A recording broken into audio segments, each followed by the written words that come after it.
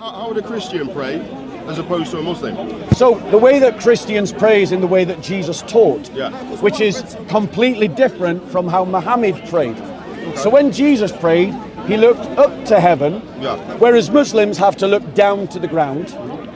And when Jesus prayed, he prayed, "Our Father who art in heaven, hallowed be thy name, thy kingdom come, thy will be done Yeah, on the Lord's earth Prayer. as it is in heaven. Yeah. Give us this day our daily bread, and forgive us of our trespasses as we forgive those who have trespassed against us, and lead us not into temptation, but deliver us from evil." That is the heart of Christian prayer and spirituality. To address God as a father, to understand yourself as seeking his kingdom, to depend on him for all of your provision, and to serve him in all that you do. And that's what Christian prayer I'd love is. to debate you, but I'm more of a pacifist. I'm more for what's the good of everything, as opposed to I'm Christian, you know, I'm right, you're Muslim, you're wrong. Do you see what I'm getting at? But I do love the whole philosophy of You're kind of corner. neutral. I'm neutral. Right, I'm neither Christian nor Muslim nor Jew, just believe in God. So let me challenge you. Yeah. Let me challenge your philosophy. Your philosophy of neutrality. Yes. Right? Do you believe that we should oppose slavery? Of course we should. Do you believe that we should oppose child marriage? Oppose it? Yes. Yeah, of course we should. Do we oppose sex with children? Of course we do. Do we oppose persecuting people because of their religion? Yeah, of course we do. Right. If you are true to these principles, then you have to get off the fence. And you have to choose a side when it comes to Islam and Christianity, because In your Islam. opinion, No, you it's a fact. Yeah. Unless That's subjective, though. Well, isn't all right, it? well, but then ended up debating you anyway. then you're going to suffer from cognitive dissonance, because you can't say on one hand that I'm neutral and on the other hand that I'm opposed to child marriage and slavery. Yeah. Because if you are neutral about child marriage and slavery, you're not opposing it.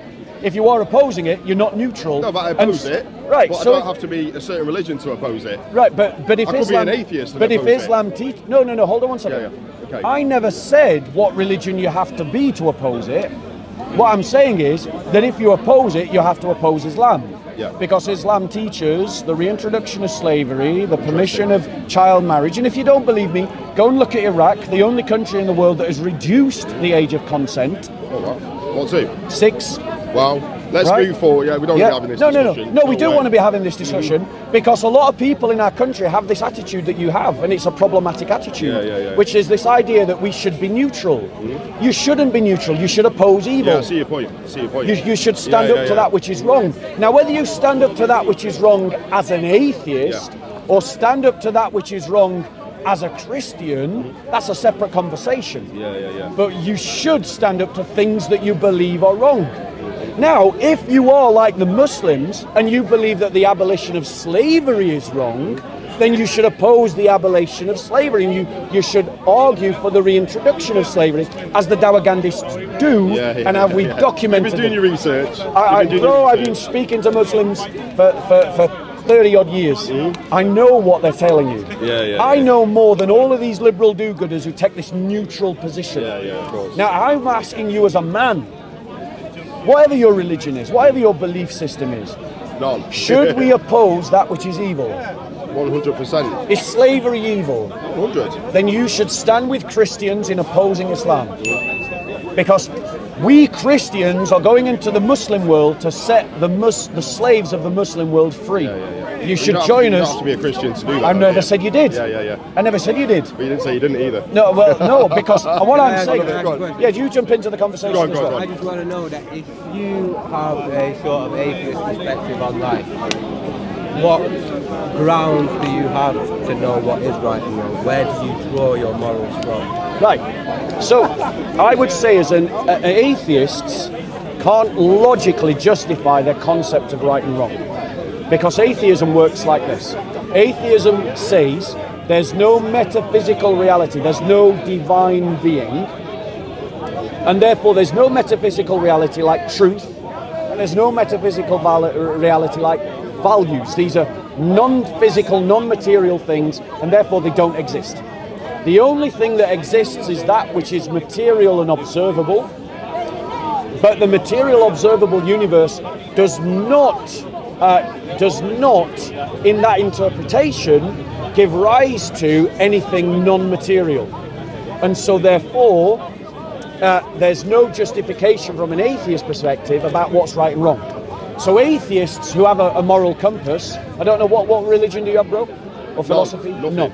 Atheist or agnostic? Not agnostic. Okay, and you? Yeah. Okay. Yeah. So atheists, I know you're not an atheist. The reason I say there's that many different religions to choose from, how would I choose one particular one? Well, let me finish answering this question, and then I'll answer yours. Yeah. But atheists logically can't sustain their moral principles. And so what they end up doing is what's called cognitive dissonance. They end up holding two contradictory positions together. They assert moral principles, but deny the basis upon which moral principles arise. And they swap, depending on the conversation, their worldview. A bit like this brother nearly did, but seems to have avoided, when he said that I'm neutral, and I'm not against any religion, but I am against slavery and child marriage. I'm not judgy. Yeah. That's the difference. Well, I'm saying you should judge. Yeah. But I mean, Brother, like, the reason I brought that up is because it's actually these arguments and stuff. I left Christianity. I became an agnostic. Okay. Yeah. And it was actually the big man here that started to make me change my mind. Thanks, It's these exact arguments here. Like, where do we as a society say what is correct and what isn't? If we can all just say, right, let's just be nice to each other. Let's just be okay. But what's your moral But what compass? happens if my man comes along and says, right, now we can marry 6-year-olds? Exactly, and that's the problem. It does say. But I want to throw a challenge to you because you said we shouldn't judge. Hey, no Christian believes this kind of nonsense. You should judge. Now, do you have a wife? No. Thank God. Right. Okay. But you've got a mother and a father. Yes. Right. If you walked home one day and someone had robbed your mum's house, They'd be in trouble. Right. But that's a judgment, isn't it? Yeah. Right. So judging evil is not wrong, is it? Yeah. Right. I see your wordplay. So it's not sophism. This is logical. A leads to B kind of logic. If you're saying that slavery is wrong, and it is evil, and we both agree it is, then we should judge those who practice slavery, those that justify slavery, and those that are trying to reintroduce slavery. And we should judge them as servants of evil. Now, the thing is, you've got to be consistent. You can be consistent in one of two ways. You can be consistently neutral, which means that you have no moral fiber, no moral character, no moral virtue, and you're willing to stand by while evil progresses in the world. Or you can be consistent in standing up to what is evil, and therefore you join with others that are standing against what is evil. I see your point. So get off the fence. I'm so tempted to go further. I'm not going to. I'm inviting you to. What's your name, bro? Yeah, JP. JP. Nearly JC. It's like, oh really? Taking the big man's name on. Never.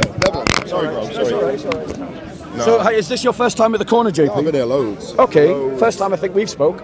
We've spoken before. I've heckled you loads of times. I'm so sorry. Surprised you don't recognise me. I'm really so sorry. No, it's all I speak good. to so many people now. They're all a bit of a blur. Yeah, of course you do. Of course you do. Have you got a Bible, JP? Yeah, I've got a Bible. I've got a Quran. I've got a Egyptian Book of the Dead. Yeah, I've got everything. Are you reading it? Are you reading the Bible? I read them all. Yeah. And what's your impression of the Scripture? The Bible. The Bible. It's not a bad book. It's got goods. It's got bads. You know, like anything else. The Old Testament could be a little bit sticky. Yes. Let's get. You know what? I'm going to cut that there. I'm just saying. There's things in the New Testament with Jesus that are vastly different to the Old Testament. Yes. You see what I'm saying? Yeah. You know. But I would suggest to you the reason why they appear vastly different is because you haven't yet learned to appreciate what the story of the Old Testament is. Because when you do appreciate what the story of the Old Testament is, it looks like the New Testament. Yeah. Which is that a merciful God embraces a sinful world and remains faithful to that sinful world in trying to bring them to redemption. But in the Old Testament, that entire story is played out with one nation, Israel. Yeah. So Israel is meant to represent the world. Yes.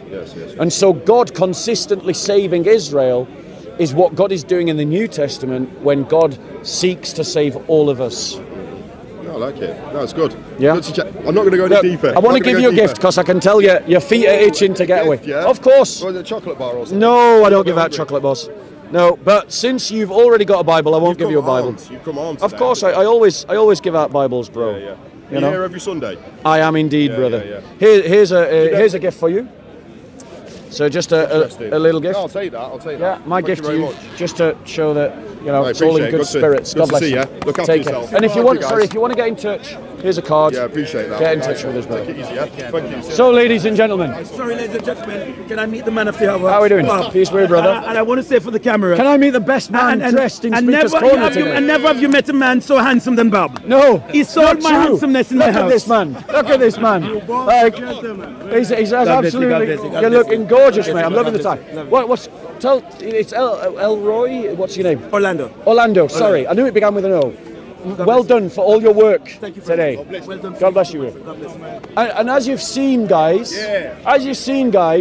we got these Islamists intimidated. I only needed to stand next to Mansour, and he wet his pants and wanted to move away, right? And I just want to say, guys, that wouldn't have happened if it weren't for Lamin. So guys, if you're upset by my conduct, go speak to Lamin, because Lamin was the one that started it, and hopefully you'll see that in the sequence of videos. Yeah. We don't need time for laminated, yeah. Right. So, ladies and gentlemen, does anyone got a question before I move on to my next topic?